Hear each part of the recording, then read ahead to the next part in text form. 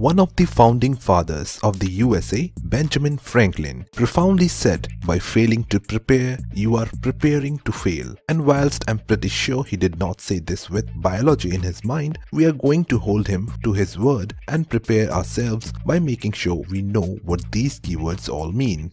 Gametes are reproductive cells or sex cells. So, female gametes are the ovum or egg cells, and the male gametes are the sperm cells. DNA is tightly coiled around proteins, and it is packaged into structures called chromosomes. They are found in the nucleus of cells.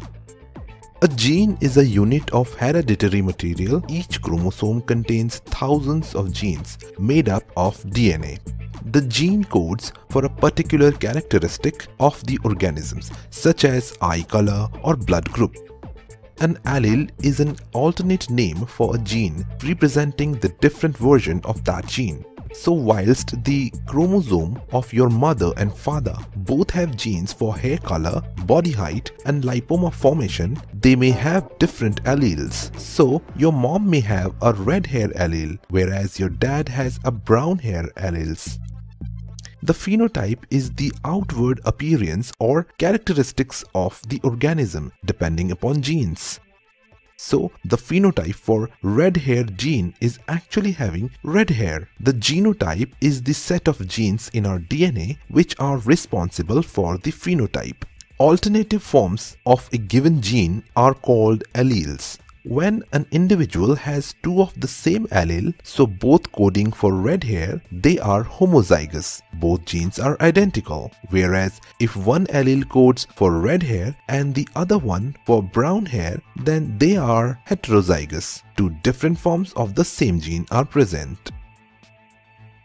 When two different alleles are present, so are heterozygous, one allele will be dominant. This allele will influence the phenotype. So brown hair is dominant over red hair, so the offspring is more likely to have brown hair. So in this example, the red hair allele is recessive. This means the gene is not expressed in a phenotype. Recessive genes are only expressed when the other gene is also in the recessive form, so it needs to be homozygous, both carrying the red hair allele. And finally, what do haploid and diploid mean?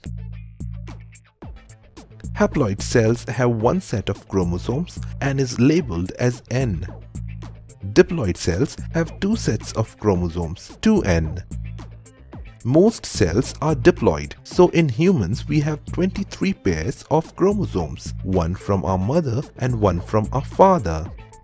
All of our cells are diploid other than the gametes, so the egg and sperm, which are haploid. When the sperm fertilizes the egg, the chromosomes pair up and become diploid. So they have to start at haploid so that there is room to pair. So hopefully you now know what these keywords mean. It is worth taking the time to really know and understand them before you start tricky topics like mitosis. I promise you it will make everything much easier. Benjamin Franklin doesn't lie.